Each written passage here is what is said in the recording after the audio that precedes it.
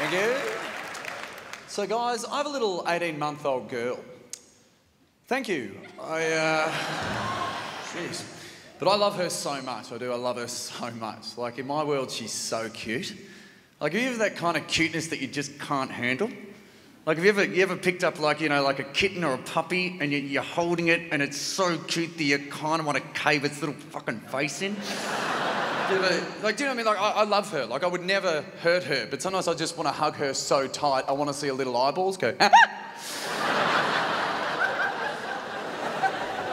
But how's this? She's 80 months old. What a weapon. She gave my partner, I still can't believe this, a black eye. Because, you see, the thing is, she had a couple of bad weeks sleep, and we're getting up, obviously, trying to settle her and whatnot. And in that time, she flipped out so much, she smacked Nikki in the face, and she gave her a little shiner. But, of course, Nikki doesn't remember the inciting incident. She's so tired, bless her cotton socks. And I remember a friend came round and was obviously concerned. She's just like, oh, my God, what happened there? And Nikki goes, I don't know. And just left it at that. I'm thinking, babe, you need to give that more context. Well, that sounds like someone gave you that black eye at home and it wasn't your kid. And because I'm so tired and I wasn't thinking it through, I tried to defend myself and I made it heaps worse. Because when her friend said, how'd you get that? And she responded with, I don't know, I compounded the situation by leaning across and go, remember, you have to explain that the kid did it.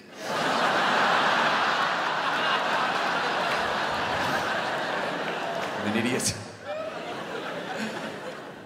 I know we're all addicted to our smartphones. I mean, it's redundant saying it isn't, but it's blatantly obvious every time that any human flies in a plane. And rather than just landing on the tarmac and thinking, wow, I just flew through the air, your first thought is, when can I turn my phone back on? And I love it that the more budget the airline it is, the longer that wait has to occur. Because you see, like, I usually fly Qantas because I'm very successful. And the thing is, as soon as you land, the pilot's like, yeah, turn your phone back on, knock yourself out. But if you ever fly on Jetstar, they're like, hey, look, I know we're on the tarmac, but the thing is, with your phones and the system here, this thing runs off an Atari, and the wings are paper mache. I don't know how we got here, so I'm just saying, wait to get to the terminal, and then, actually, wait to get home, flick it on under the doona, okay? Don't take any chances.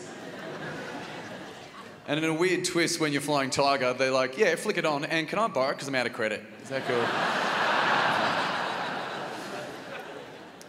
But the thing is, it's affecting my life in a strange way because now I'm using text speak in professional situations. Like, I'll send an email to like a builder or something and just a bit of see you soon, kiss. And it's just a little bit of like 4 letters, are you okay? And he's like, are you? Because I think a 12-year-old stolen your laptop. Like, is everything fine? Because it raises a very interesting point. Why in God's name, throughout the English language, have we been spelling out words when letters are already nailing the sound?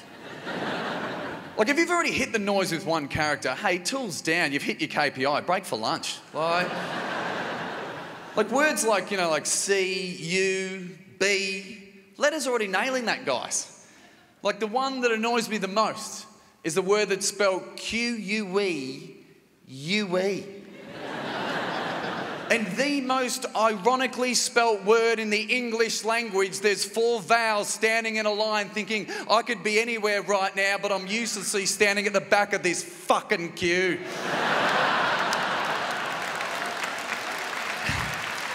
That's all from me. Thanks, guys.